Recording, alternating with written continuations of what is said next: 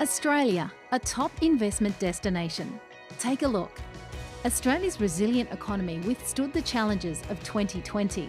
Now, our $2 trillion economy is forecast to grow faster than the other G7 group of countries. With successful export industries, innovative international talent, global connections, and a stable business-friendly economy, Australia is a great investment destination. Discover more at austrade.gov.au/benchmark-report. Good afternoon, good morning, depending on where you are. Welcome to this US-Australia dialogue on cybersecurity. I can't think of a time when cybersecurity has been more at front and centre of discussions at political level, at the business level, and across the community as we become more aware of cyber threats. But cyber is both a threat and an opportunity. And today, this dialogue is all about what we are doing in this space to be more secure, but also the opportunities that that provides going forward. We've got a great panel coming up and a great moderator. But before we get to that, let me say that Australia takes the threat from cyber space very, very seriously. Over the last 4 or 5 years, Australia's cybersecurity strategies have evolved, and we've just put out a new international strategy around cyber and critical technologies. Because what we're finding today is that there are all these technologies which can have civilian uses or they can have military uses. They can be used in good ways or they can be used in bad ways. And the challenge for democracies like ours, with our sort of values, is how do we harness the power of data and information in a way which is consistent with our values. We're working very closely with our American partners in this exercise. Jake Sullivan, the National Security Advisor, has welcomed our recent cybersecurity strategy, our latest update. He recognises how important that is to the ongoing campaign and cooperation that we're seeking to grow with both the United States and like-minded partners in this space. The Quad Working Group on Critical and Emerging Technology is looking at standards in these sorts of areas, critical and emerging technologies and cyberspace. Very important. Who sets the standards in these areas will have a big say on what the future looks like. So for us, this is a major challenge going forward. And today is a great opportunity, as I said, to talk about threats and opportunities. The panel we've assembled is a fantastic panel. We've got Marene Allison from Johnson & Johnson, Chief Information Security Officer. Sam Crowther, who's put together a startup which is going great guns, Kasada, which looks at automated threats and dealing with them. Megan Dubofsky from 1011 Ventures, who specialises in funding in this space. And my good friend Malcolm Turnbull, a great Australian, someone who's always embraced the future with confidence and optimism, and who understands and has been intimately involved in the evolution of Australia's cyber security strategies over the last few years. And our moderator is Tobias Feakin, Australia's ambassador for cyber security and critical and emerging technologies. He's responsible for taking Australia's message to the world, for developing partnerships with other countries as we seek to promote our credentials and our values in the cyber and critical technology spaces. Thank you, Tobias, for your work in bringing the day together and for moderating the session. Tobias comes to us from ASPI and from work in London on these issues, so he has a great background in this space. So Tobias, over to you. Ladies and gentlemen, enjoy today. It's going to be really fascinating. Thank you so much, Ambassador Sinodinos. And what a champion Ambassador Sinodinos has been of the digital environment and all things cyber in all of his time in government. What a pleasure to be here again today as well at this G'day USA event. It's become an absolute steadfast part of my calendar over the past 3 to 4 years in this position. And what a privilege it is to be part of such an amazing panel.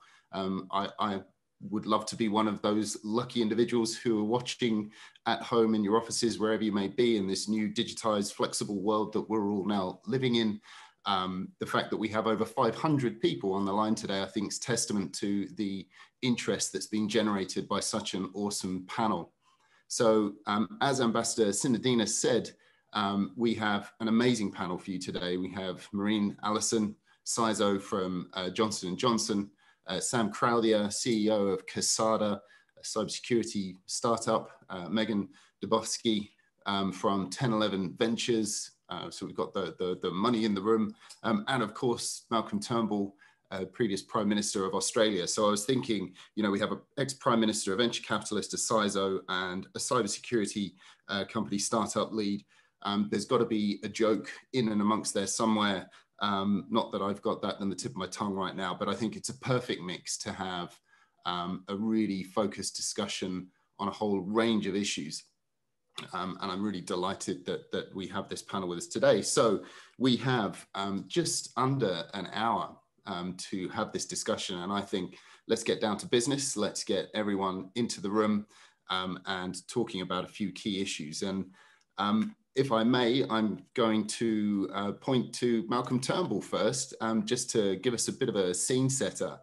And Malcolm, in many ways, I guess I have you to thank for the fact that this position exists and the foresight that you had to bring a senior international lead into the government mix. But I'm really interested in your take on, you know, what was the secret source of the 2016 cybersecurity strategy? Because certainly from an Australian perspective, it was a game changer in the way that we as a nation looked both at the technical issues around cybersecurity, but also that broader interest piece around how we make the most of this opportunity that the cyber domain offers us and still does continue to do so today. And also how we develop the skills, talent, and a whole array of other aspects of it. So, you know, we're operating in a completely different environment today. And much of that is down to the process and the policies that you put into play. So, Malcolm, I wondered if you could kick us off and just talk us through that approach that you took in 2015-16 in setting that up. Yeah, well, thanks, Toby, and thank you, Arthur, and congratulations to everyone who's on this call, including Sam. I'm privileged to be a shareholder and director of his company, and as of course, Megan's 1011 Capital are also investors in Kasada. Look, the 2016 cybersecurity strategy was really connected to the National Innovation and Science Agenda. I wanted to put science, innovation, technology right at the centre of Australia's economic priorities. Cybersecurity is of increasing significance, increasing importance, particularly as, you know, more and more of our computing, our data, our transactions, our industry moves to the cloud, particularly as you move to more virtualization, to more containerization. You know, these are all trends that offer enormous opportunities, but increase the vulnerabilities, increase the risk factors. And so what that represents great challenges. I mean, you can't be scared about it and hide under the doona, but it creates great challenges, but also great opportunities. Now, I have always been inspired by the brilliance of the people at the Australian Signals Directorate. I've had a bit to do with intelligence and signals intelligence during my career, including, of course, defending the old spy Peter Wright in the 1980s against the British government. He taught me a lot about signals intelligence circa the 1950s and 1960s. But the bottom line is that there's some very brilliant people there. There are a lot of very brilliant people like Sam who've come out of ASD, and indeed James Campbell, who's one of the founders of Cato, that Megan's firm and mine have invested in recently. It's been in the news, Cato Securities. So really, the question is, are we going to be aware of this issue? Are we going to be prepared for it? And are we going to seize the opportunities it presents? So in other words, the cybersecurity strategy was a wake-up call. It was about awareness, it was about preparedness, but it was also about encouraging Australian brains, Australian intellect and ingenuity to get on board and take advantage of these opportunities. And so we, hopefully this has encouraged a number of Australian cybersecurity companies. And really, I think it's, well, I know it has. And, that was always part of the agenda. I mean, I just finished with this little observation. One of the things that people in government often fail to appreciate is the spillover benefits from government activities, whether it is in any area. And that's partly because Treasury economists struggle to actually quantify it. And I can understand that, because you do start to get into speculation built on speculation. But just because you can't always reliably measure it doesn't mean it isn't real. That's why the Israelis say the founder of the Israeli tech sector was Charles de Gaulle, because he banned arms exports to Israel back, way back when, in the 1960s, I think, or 50s. And so just as we've seen with our whole defense industry plan, with the cybersecurity strategy, that you put more direction and investment into government initiatives, and that has a spillover benefit. Because not only does the private sector engage, but smart people work for government for a while, and they go off and work somewhere else. I mean, a good example in the US, another company we're invested in, it's not an Australian one, but it operates here, is Dragos, started by Robert M. Lee, one of the great talents out of the NSA. So that's what it's all about. It's about national security, it's about economic growth, it's about innovation and tech, and they're all bound up together. And I'm just thrilled to be here. And thank you for the opportunity to speak, as usual, at excessive length. Thanks so much, Malcolm.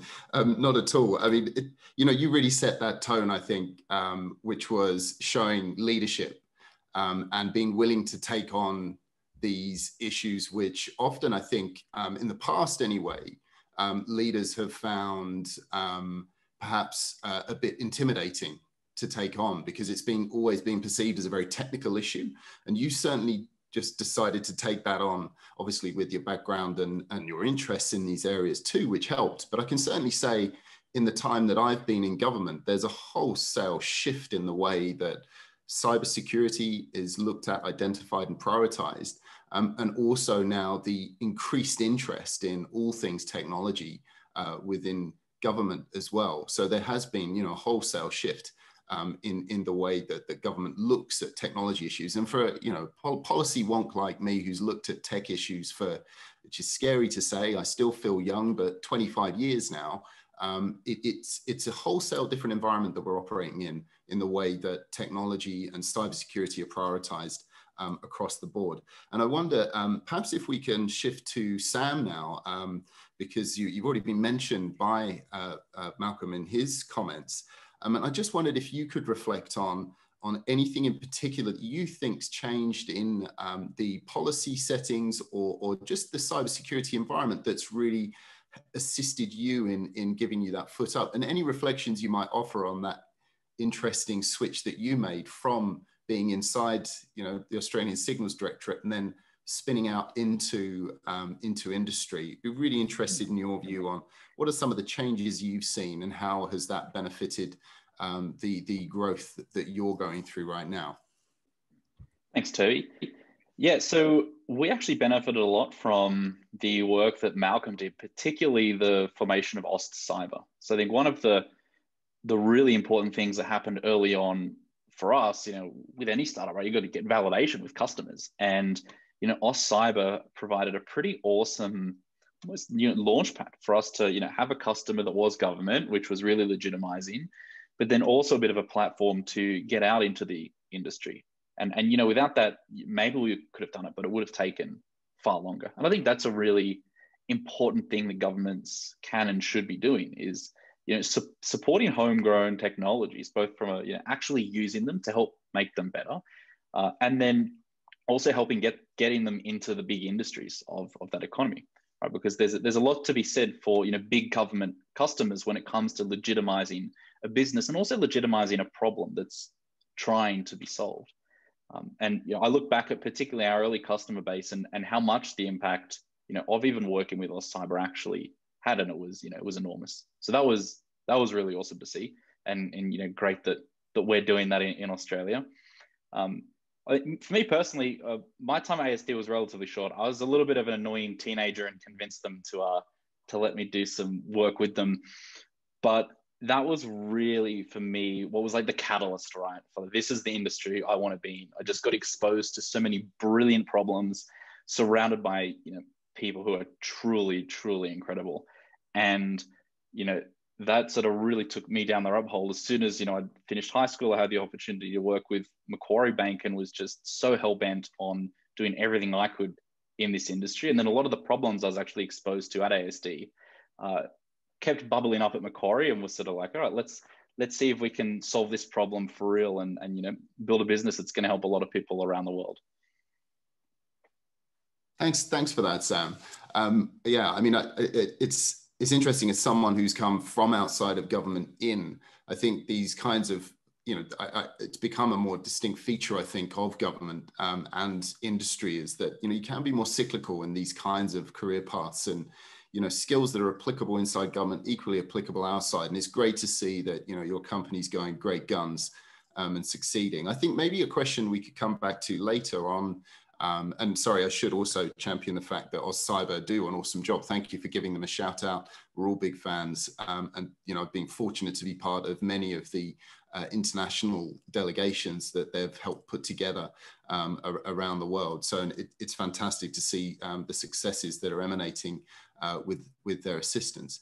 I'm still interested in the idea that are we, or do we necessarily need to retain some of our cybersecurity firms? Are we still enabling them enough in the domestic context so that they can succeed at home? And you know, I think that's still a live discussion about, you know, what else could be done from an Australian perspective to make sure that our cybersecurity firms are growing at home as much as they are internationally and succeeding as you are.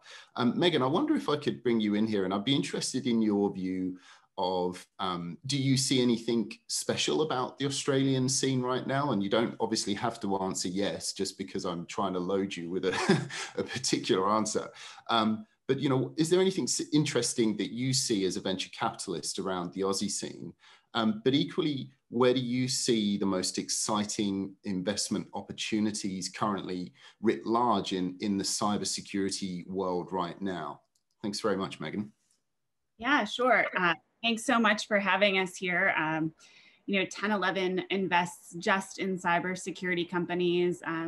So that to us, it's about finding the best cyber talent in the world. And we really have always been globally focused because we think, you know, cyber is so specialized that it's really about finding the most compelling talent to address the most painful problems in security. And specifically, we're focused on really that technological innovation to solving those tough problems. And yeah, I mean, I'm happy to say that we really feel like we found those deeply technical founders in Sam, of course, and then also in James Campbell at Cato Security, who is also ASD and an Australian national with his co-founder, Chris Doman.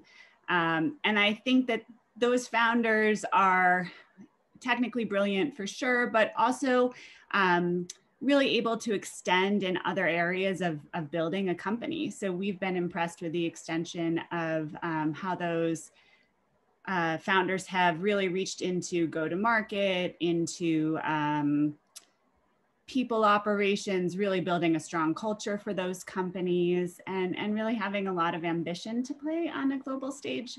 So for us, yes, definitely, we see a lot of talent there. As a firm, I think we would just agree with Mr. Turnbull's position that there is so much technology in the world that is enabling us to do great things. And part of that is finding the security solutions to enable that technology. And so be that working in the cloud or using data in a responsible and safe way, or even new technologies sort of on the cusp, we're definitely interested in making sure the right security solutions are there. And so we see a lot of opportunity. Thanks so much for that, Megan. I'm interested now to bring Marene into the conversation as well. And there's so much to discuss. Being a CISO at Johnson & Johnson, I'm sure you never have a boring day in your job. I haven't had one yet in 10 years. Yeah, there you go. Awesome. And good to see you again. We last saw each other in California. Yeah, when we could all travel a little while ago. I remember really impressive conversations that we had then. I'm interested in your view on, and I know often often these conversations are so threat-based, and you can sometimes go into too much about the threat, but I'm interested in your view as to what's happened in the threat environment. Has it changed significantly? Is it that the technologies are different, or is it are the patterns of attack changing? Just interested in your view of that threat environment and how you see it. Thank you. So first of all, thank you to the American Australian Association for having me here. I certainly appreciate it to be your American representative here as a CISO. Also, 18 months ago, 20 months ago, in September of 2019, I was in Sydney for a medical device security conference where we were talking about some of the very same issues. And it's funny, it's like what the threat was in September 2019 to what we are seeing today. And if COVID has done anything for the world, it has made, I feel like almost everyone is a hacker and trying to come after somebody's data somewhere. And we talk about a lot about tech, but it really is, it ends up, what technology do we have to protect data? Because that's what people are going after. The commodity of our countries, of our companies today is around people data. Now, of course, with privacy laws around the world, it puts a different lens on how you can protect that. Now, 18 months ago, literally, J&J was an important target for some of the adversaries.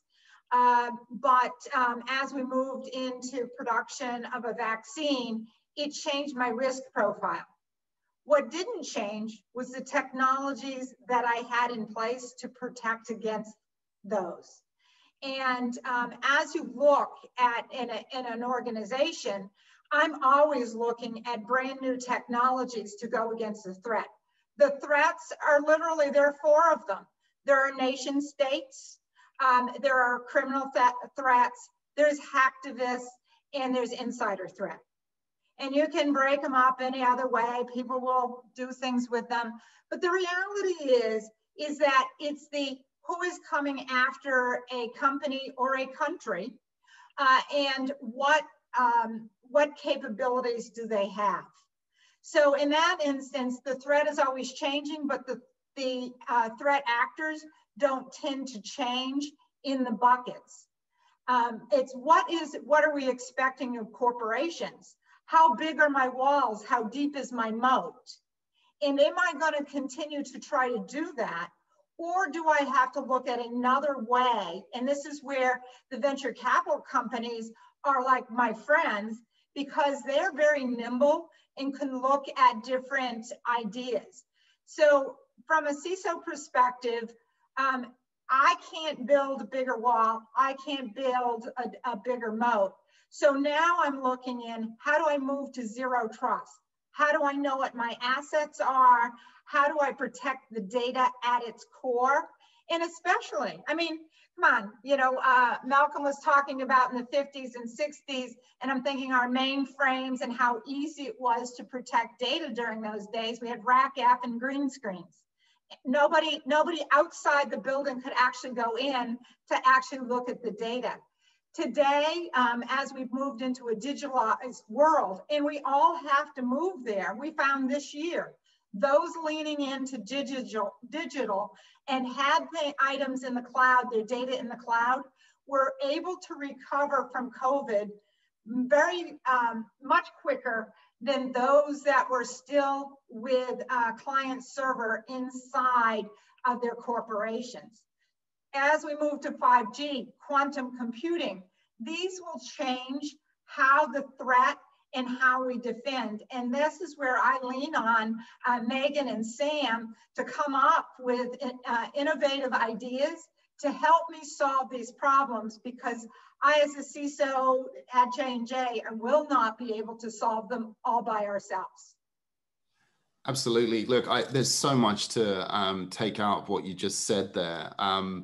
I mean, interestingly, if I just reflect from a government perspective on the threat environment that we currently find ourselves in, what we found during the period of COVID hitting us was, the obvious statement that, the increased digitization of society and government writ large, businesses all going online, so that threat platform, or if you like, the threat surface is vastly expanded.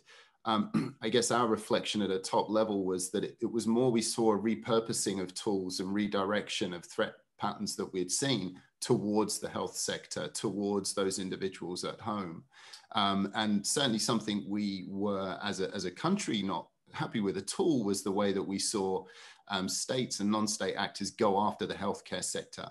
And certainly when we think about some of the agreements that we've made in the, in the UN, where we've said that critical national infrastructure is out of bounds during peacetime, what more critical piece of critical infrastructure could you have than your healthcare sector during a pandemic? So we certainly made movements at the UN there, but also, most importantly, as you've rightly pointed out, how do we work better together to operationalize, good cybersecurity? And again, I think that's still one of the pieces of secret sauce that we still haven't quite got there. And I'm not sure what perfect looks like, but I'm interested in taking panelists' reflections on, we often talk about public-private partnership, what do the panelists think best practice looks like in that regard? How do we work more effectively together? And I'll give you, my perspective from this job's perspective. It's about being open to constant conversations with big tech firms, big cybersecurity delivery firms, all the way down to tiny little SMEs, and trying to understand what their issues are, trying to share as far as you can, whether it be through threat information, policy cycles, and keeping that conversation going as long, as hard as possible.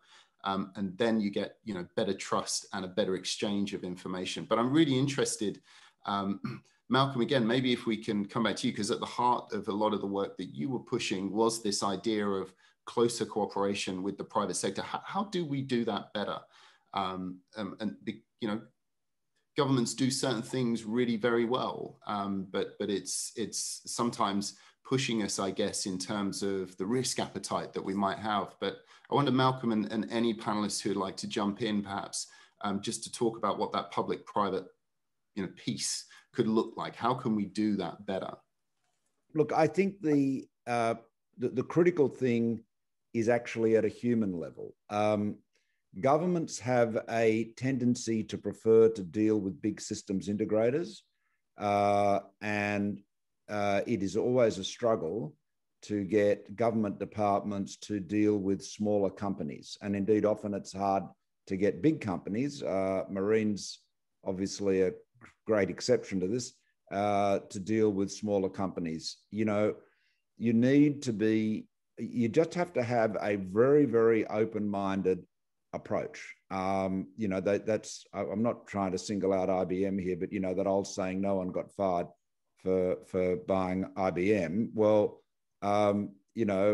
we had as you know, the 2016 census crashed, and it was IBM's fault, and they ended up apologizing for it. And there was a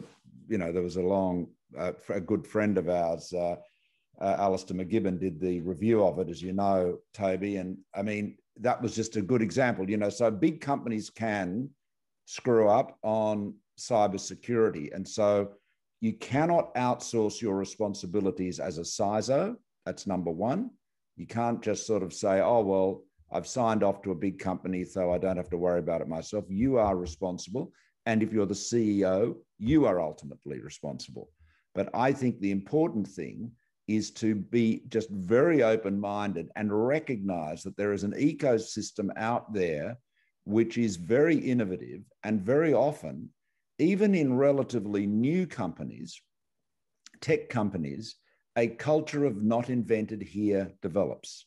A sort of hierarchical, top-down culture develops. And so it's just, as you know, Julie Bishop's old, great gag always was, the reason, I'm so interested, I've always been so keen on innovation is because I get bored quickly, which has an element of truth in it.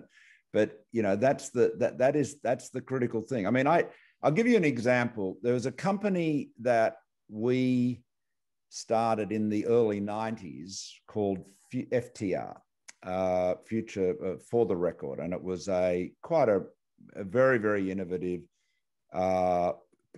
business that had proprietary hardware and software for digitally recording and managing hearing room and courtroom proceedings. I mean, this is, this is when Dragon Dictate voice recognition software was, didn't work effectively. It's a different era. Anyway, the product was installed in literally thousands and thousands of courtrooms and hearing rooms all around the world, particularly in America. And I remember, this is long before I got into politics, the Australian Parliament wanted to buy this tech. They could have bought a shrink-wrapped Australian product, but they went off and bought a very expensive bespoke product from France, which, by the way, didn't work.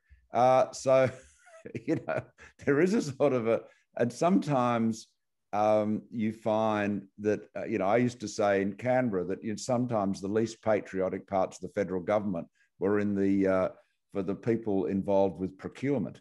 You just have to be constantly looking for proactively for people with new ideas and be prepared to test bed them. I mean, what does it cost you to trial something out? I mean, if you're entrepreneurial about it, you might even be able to say to a young company, look, here's a few dollars, we'll take a share and we'll also test bed it, and who knows? I mean, the Israeli big companies, Israel have been doing that for years, including government agencies. Just before any other panelists might pop in here, I think couldn't agree with you more strongly. Something that we do a lot of cyber capacity building around the region to try and assist other nations who are, perhaps not quite as far along their cybersecurity journey as Australia is fortunate enough to be. And one thing that we trialed in the Solomon Islands was using some of our development assistance money as seed money to tiny startups. And we ran programs with 4 different startups to try and find digital ways of linking up the education sector to the jobs market, both in the Solomon Islands and internationally. And, with the understanding that that money, it's to try and push companies out there and help them develop their IP and their technologies, but understanding that not all those projects would succeed, and being accepting of that. And really pleased with the end results that we got, actually. I think, we got 2 of those companies succeeded tremendously in that environment. And that, to me, and thankfully Megan's nodding, because that's a pretty good success rate in terms of your investment in that kind of startup environment. But I appreciate that, that's quite a risky approach to take, but the end results should outweigh that risk. And another risk that we took during Malcolm's time in government was building an entire cybersecurity operations center for the PNG government ahead of the APEC leaders meeting. And that was, it was low timescales, high risk, but I'm just so pleased now to say that that is owned and run by the PNG government, delivering cybersecurity solutions for them. And I think, that sense of adventure is important in such a fast moving environment. And Sam, perhaps what are your reflections in terms of, you know, what Malcolm just said there. Are you finding that shifting at all? I'm certainly starting to see evidence of more Aussie startups inside government, you know, networks. But Sam, would be really interested in your view. At least in Australia, I think over the last 5 years, things have changed quite a lot. But I really like the example you gave, Toby. I think, you know, $1,000, you know, every $1,000 you pay a startup probably goes 10 times further than every $1,000, you know, you pay a much larger organization. And if you can, you know, run experiments and, you know, fail fast or succeed, I think it's going to put any government or any organization in a pretty awesome spot.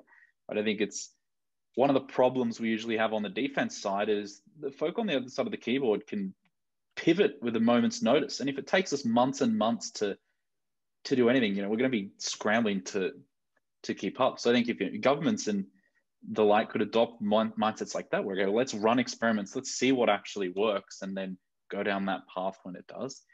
I think that would have a lot of benefit, both in the general security of, you know, government groups that are leveraging that approach, but then also the organizations that would support and bring up, who would help ultimately secure, you know, companies around the world from that next wave of threats that government sometimes faces first.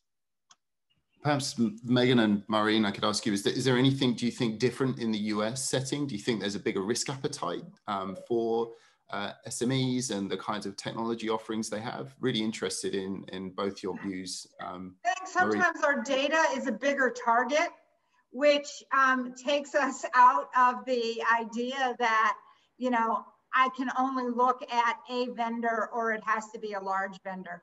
I think the venture capital market in the United States has grown so large, and there is a good portion of foreign companies that, not foreign is a bad word, companies from different countries that are in the United States that are working in venture capital because our market, us being a target, is so large.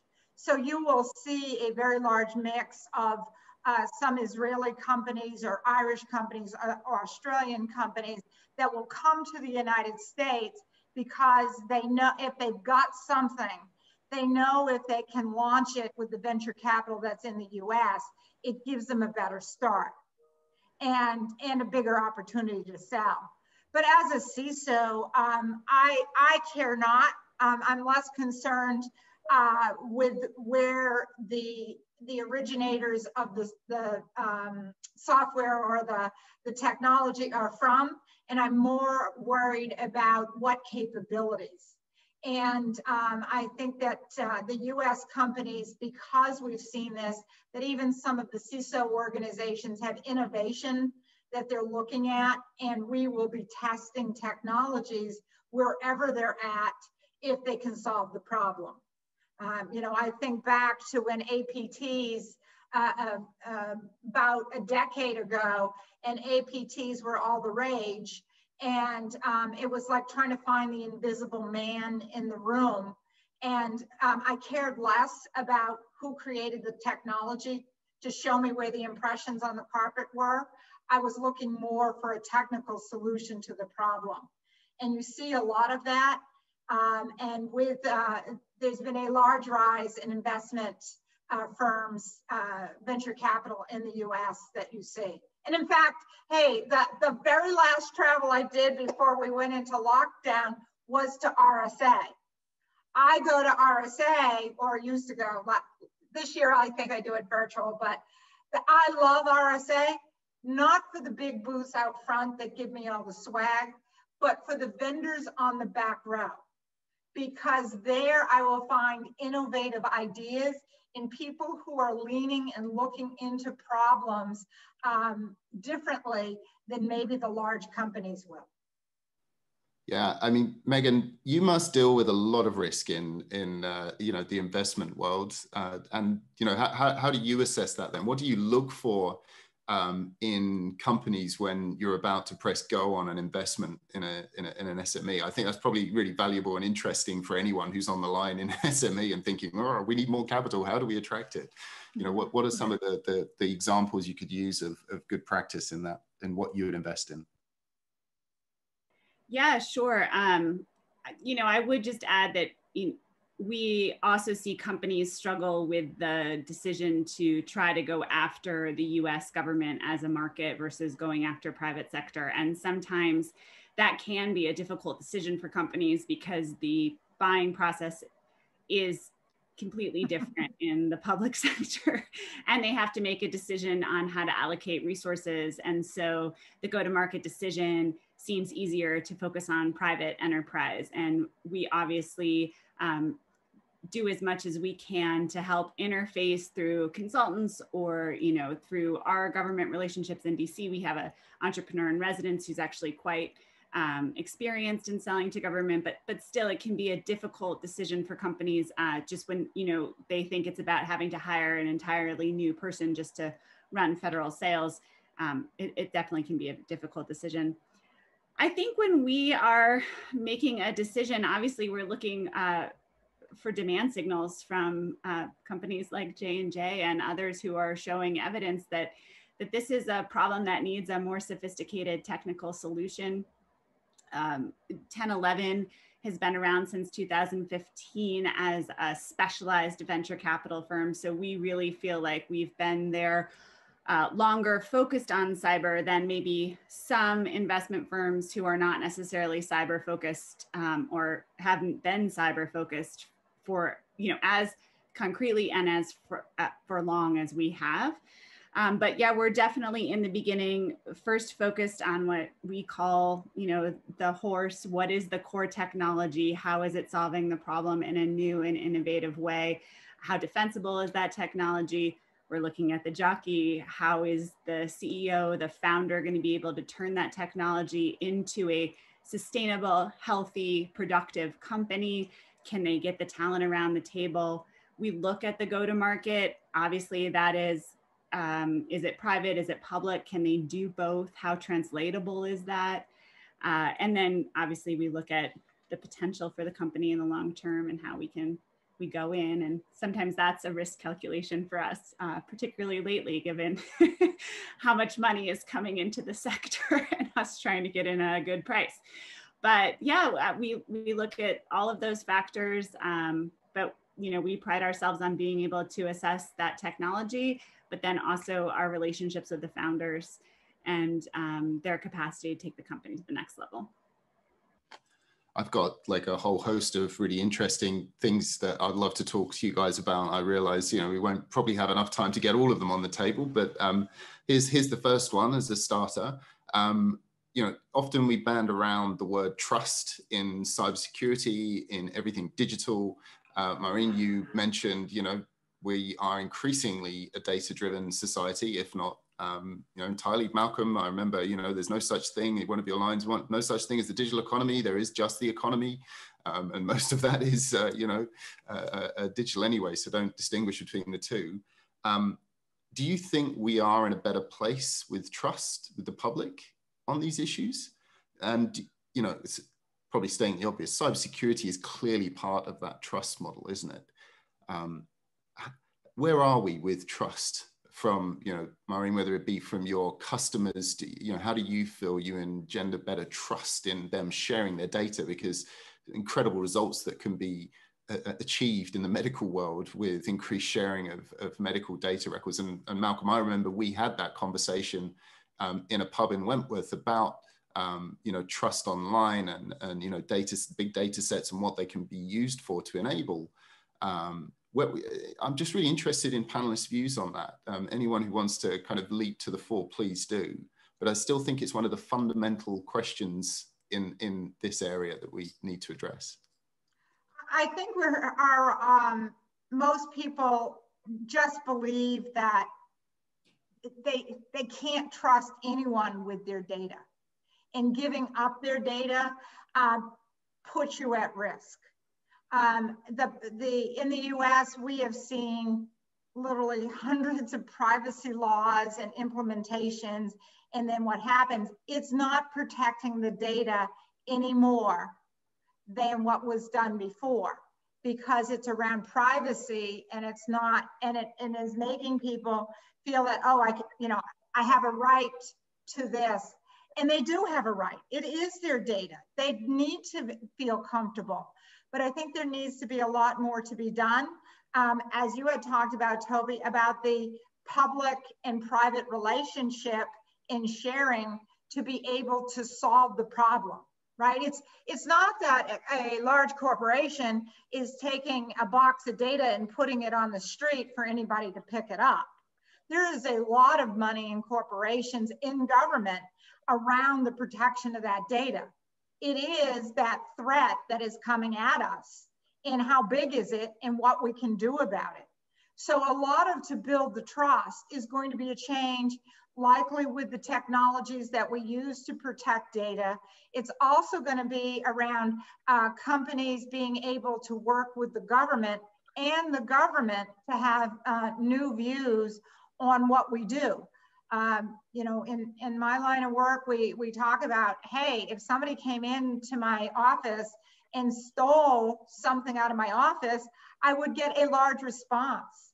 Today, if somebody comes into a computer system and steals data, it's my problem because I didn't have good enough security. And so we need to kind of change that mindset to look at what we're dealing with. Security risk started out, you know, oh, you don't have good enough controls, this is a problem. And then it has moved into where most good CISOs have made it talk about it as a business risk. How do we get funding? We talk about the risk to the business. We talk about not only, you know, non-compliance with privacy laws and laws around the world, but also around reputational risk. And then what it can do to your business or the integrity of your data. But truly, if the Colonial Pipeline hack does anything, it's going to show that really the risk is a political risk to the way we live and breathe and our innovation for the future. And so it will require us to put on a new way of thinking on how to solve the problem. Thanks for that. Malcolm, I wonder if you could reflect on what you think has changed in that trust dynamic. And it's going back a long time now. I think it was 2013 when we had that conversation on a stage in Wentworth, and we spoke about it was around the time of the Edward Snowden, you know, breaches, disclosures, and I remember what I thought there would be more indignation about the revelation of the extent to which, you know, security agencies, NSA in particular, was effectively, you know, spying on people and collaborating with, telcos and others to, you know, access information. You know, something which, by the way, has been going on forever. But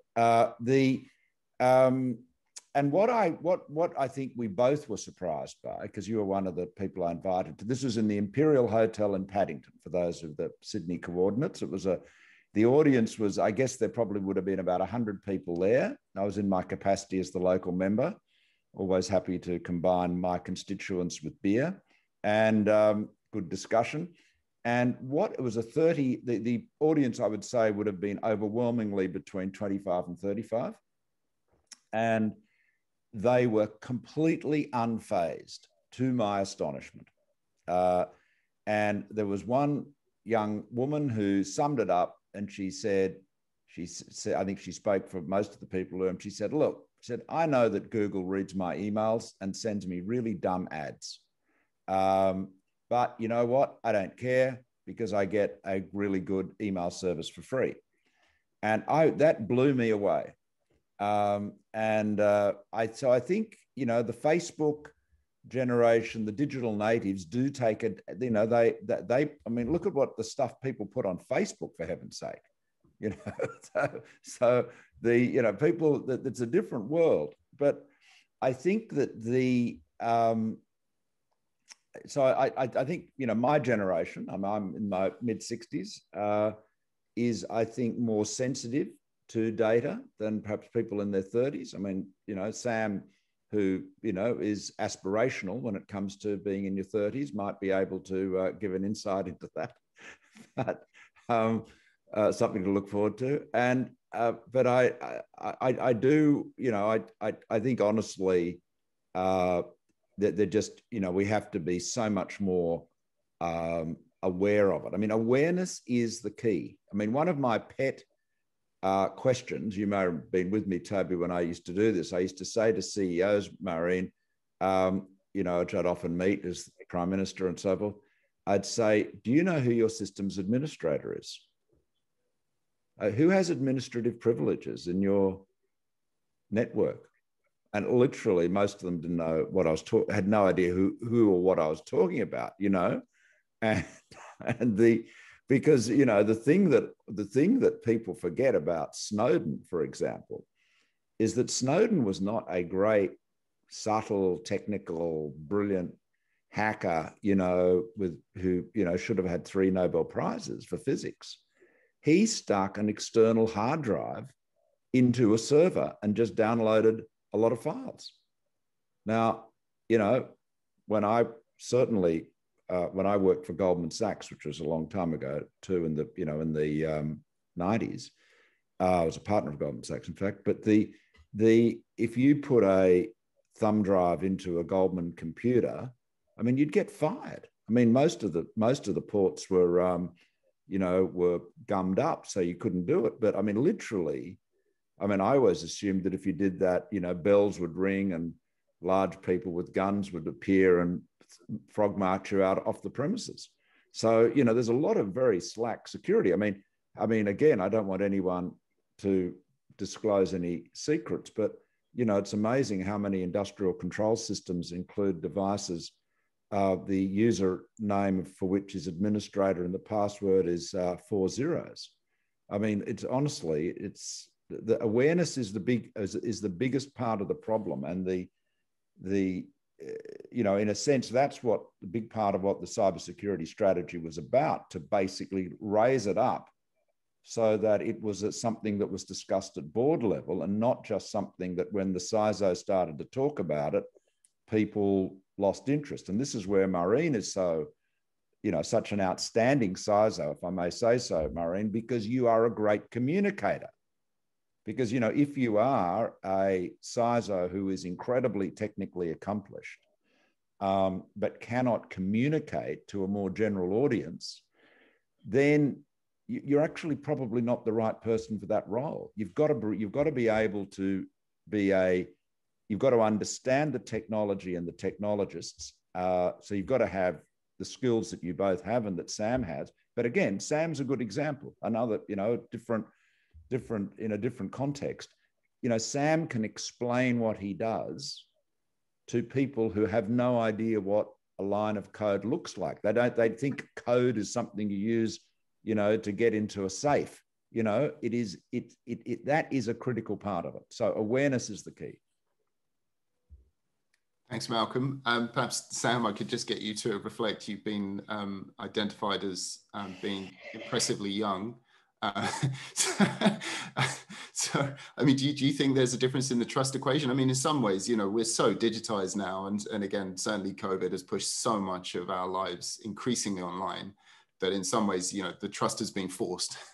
But do you think there is a kind of different sense of that trust equation now, or an acceptance? What do you think?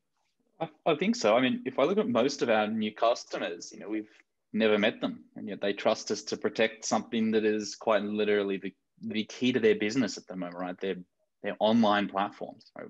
Thanks to COVID, is 100% of their business in some cases. So I think that's definitely changed quite a lot. The US was always more forward-leaning in that regards. I think, there is a lot more acceptance of, I guess, trusting people you may not have met, if we look at it in that sense, versus Australia, who, people love to meet in person, which I get too.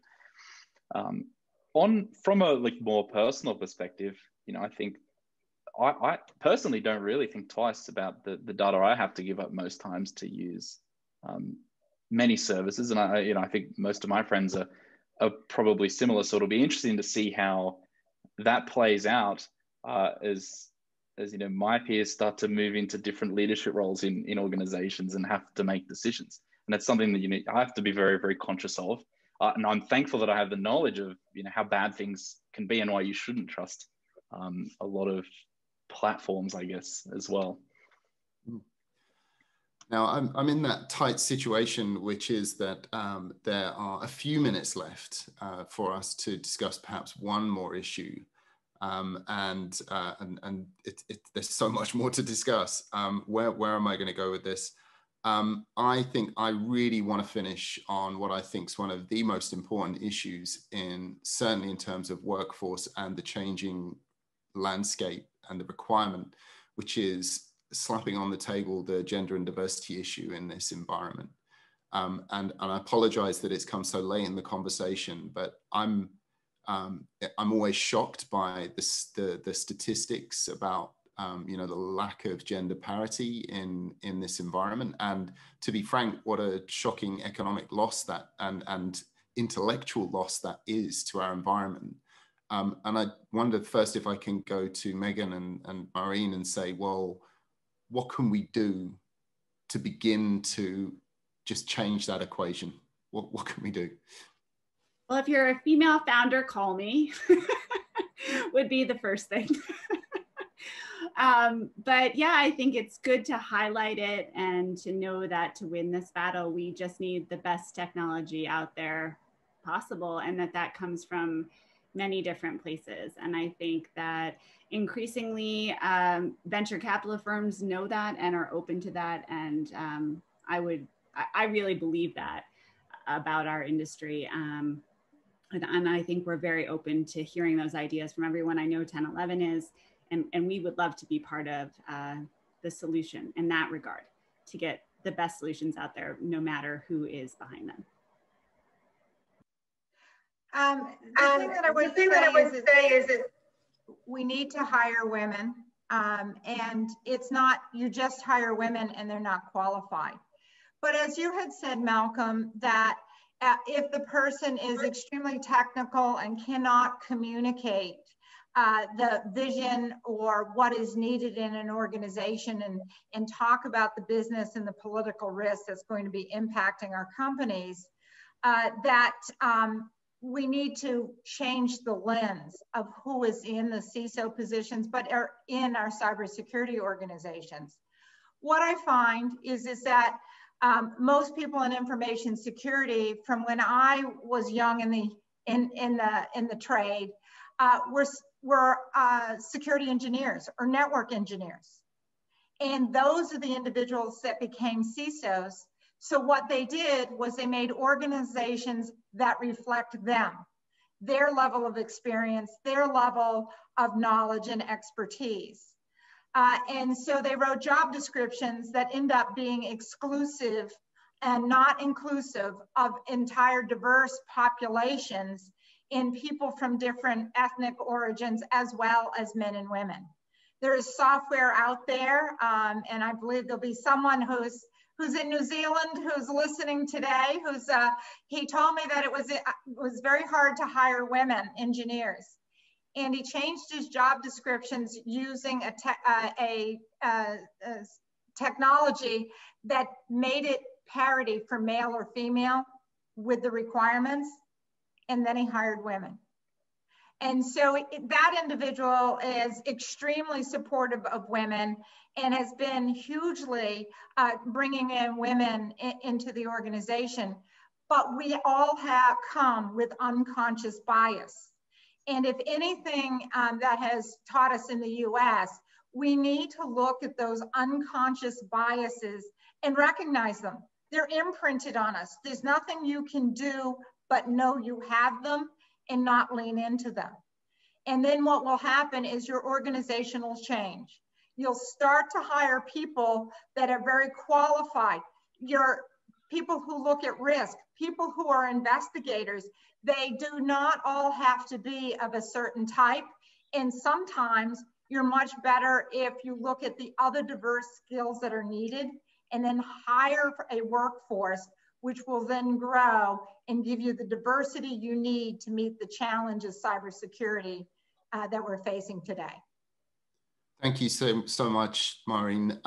I've just got to acknowledge that Sam's about to hop off the call and the VTC. So thank you so much, Sam, for being with us today. But I also want to say thank you. No problem, real pleasure. And we'll all look forward to speaking to you again soon and charting your meteoric success story.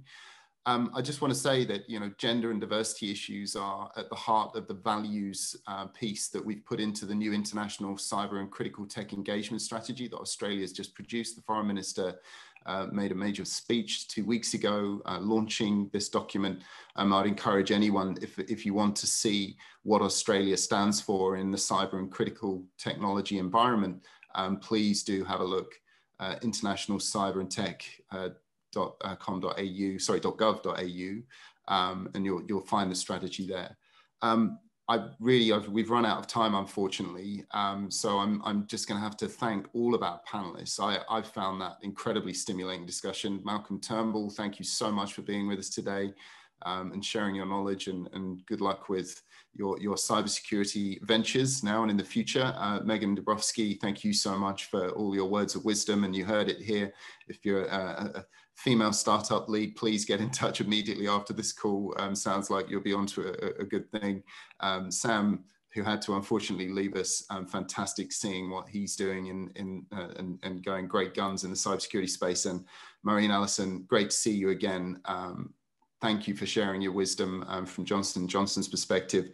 I now need to hand over to Nick Nichols, the Australian Consul General in San Francisco, for some closing remarks, but I just want to add my thanks to all the panelists and thank you for having me and allowing me the honor of chairing such a great group of people. Thank you. And thank you, Ambassador Toby Feakin, for moderating the panel. And thanks to Ambassador John Berry and his team at the Australian American Association for organising today's session. Megan, I particularly liked your observation of Sam and other Australians for their ambition to play on the global stage.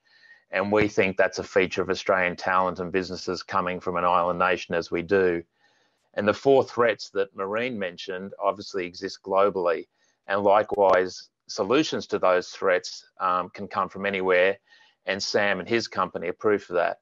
And Malcolm, who is the architect, our former Prime Minister, the architect of Australia's cybersecurity strategy, mentioned the need to integrate small and new companies into important policy areas.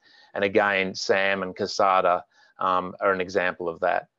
In fact, Austrade works very closely with US investors like 1011 to develop Australian SMEs to bring their solutions to Australian policymakers and to corporations, as well as those in the US and other markets. So if there are any investors on this call who would like more information about opportunities in Australia, my team and I would love to hear from you. I guess my overall takeout from today is the shared responsibility of commercial actors and governments in democracies like Australia and the US to ensure that the online world remains open, secure, and free to commerce and the ideals that we share.